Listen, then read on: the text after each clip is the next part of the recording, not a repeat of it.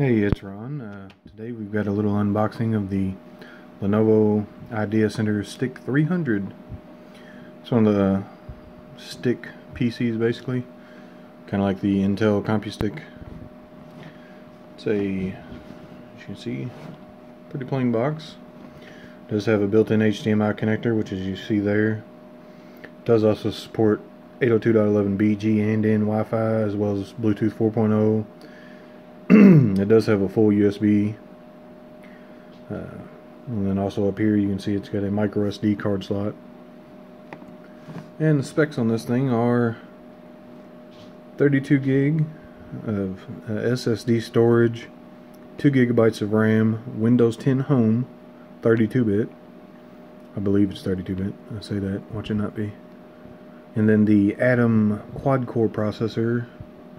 It's a 1.33 that also has a turbo up to 1.86 gigahertz with just standard Intel HD graphics.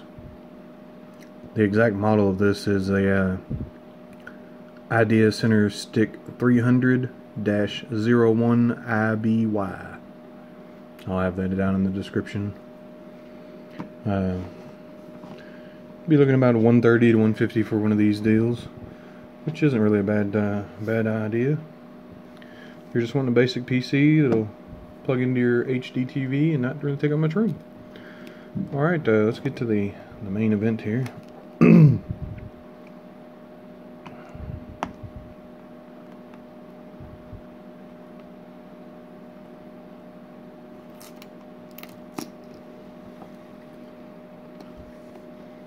Should have like magical music playing. There's an empty box there.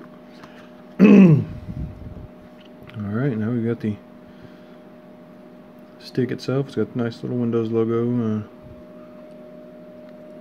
So yeah, we've got it's in the micro SD card slot there on the back. Then we have a full USB 2.0 and then a micro USB for the power adapter and then the power button. And then underneath this little deal here, we've got the HDMI.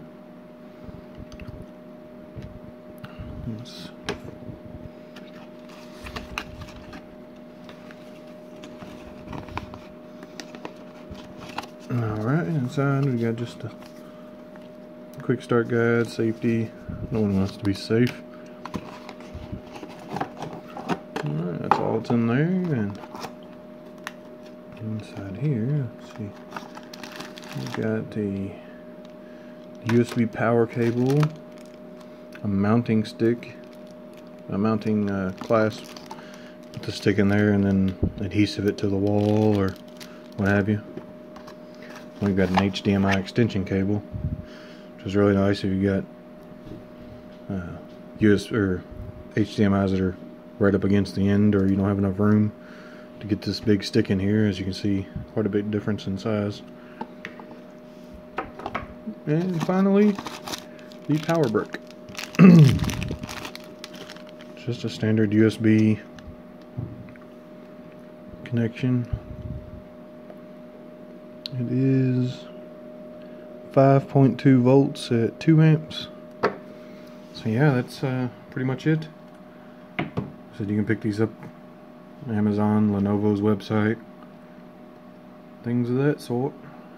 I'm going to be hooking this up and testing it out on my 24-inch there, 1080p monitor. I'm going to have a video of that soon. Have a good one, guys.